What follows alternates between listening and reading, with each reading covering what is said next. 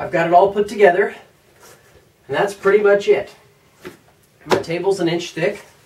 The one key thing to note here is I've got the bolt, the pivot bolt back there in the rear, aligned with the top of the table, so that the wire, as it rotates, passes through the same point in the table. Now, if you were to use trunnions and things like that to pivot your table, you would get the same effect. But I did this so that I would always have consistency in case I later want to add markings for cutting in either dimension, or maybe, fences, but it's really nice for universal markings. So that's why I lined the pivot point up with the top surface of my table. I'm able to get about 35 degrees in this direction. In this direction, it appears to be about the same. I didn't get as much as I wanted at the moment because, well, my table's 1 inch thick. So it hits on the top edge and the bottom edge as it starts to tilt.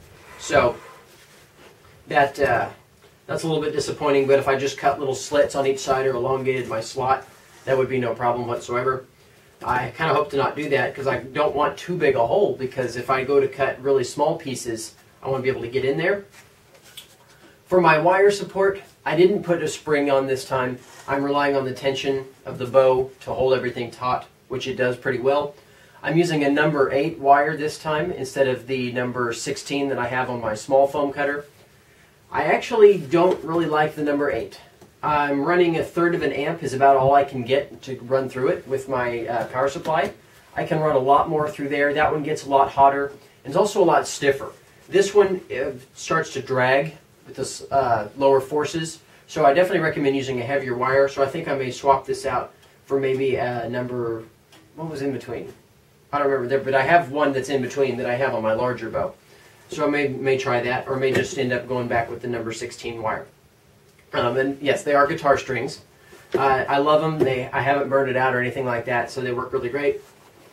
But to stow this, all I do then is unhook it from my top clamp here, which are just little hooks that I made out of paper clips, nothing fancy.